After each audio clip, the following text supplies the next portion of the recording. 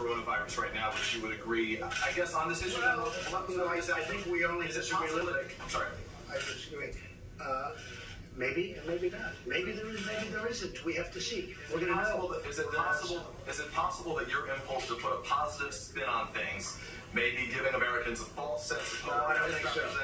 I don't care this right now. No, I don't think so. I think that I think it's got the not yet approved drug. It's such a lovely question. Look, it may work and it may not work. And I agree with the doctor when he said, may work, may not work.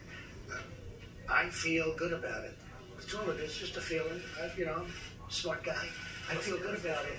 And we're going to see. You're going to see soon enough. And we have certainly some very big samples of people. If you look at the people, you have a lot of people that are in big trouble. And this is not a drug that obviously, I think I can speak from a lot of experience because it's been out there for over 20 years. So it's not a drug that you have a huge amount of danger with. It's not like a brand new drug that's been just created that may have an unbelievable monumental effect, like kill you. We're going to know very soon. And I can tell you, the FDA is working very hard to get it out. Right now, in terms of malaria, if you want it, you can have a prescription. You get a prescription. And by the way, and it's very effective. It works. I have a feeling you may, and I'm not being overly optimistic or pessimistic.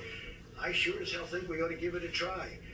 I mean, there's been some interesting things happened and some good, very good things.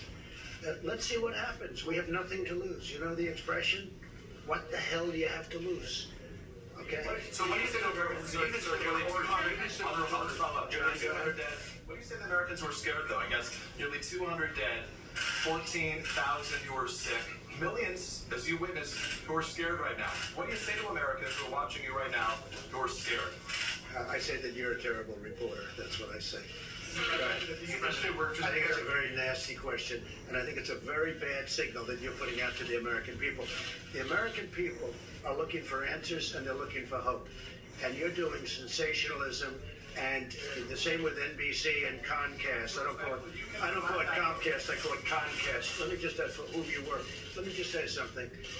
That's really bad reporting. And you want to get back to reporting instead of sensationalism. Let's see if it works. It might and it might not. I happen to feel good about it, but who knows? I've been right a lot. Let's see what happens, John. We'll get back to the science.